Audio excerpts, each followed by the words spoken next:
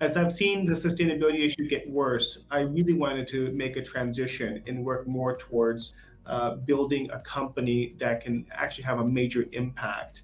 A deep passion and a deep awareness on how we treat animals and what are the problems associated with animal agriculture as a whole. You know, all around us, this revolution was happening: plant-based protein, sustainable food sources. As we're doing great things, we can attract great people. As we attract great people, we can do great things, and et cetera, et cetera.